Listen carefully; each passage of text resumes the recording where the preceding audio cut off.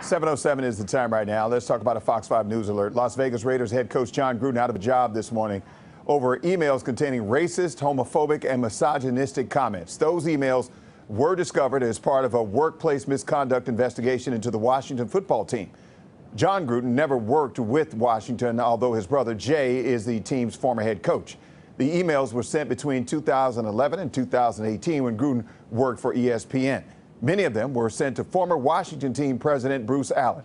In the emails, Gruden used homophobic slurs. He also reportedly sent Allen emails with photos of women wearing only bikini bottoms, including a picture of two Washington football team cheerleaders. The league was already investigating Gruden over a different email to Allen in which he used racist terms to describe the executive director of the NFL Players Association, DeMaurice Smith.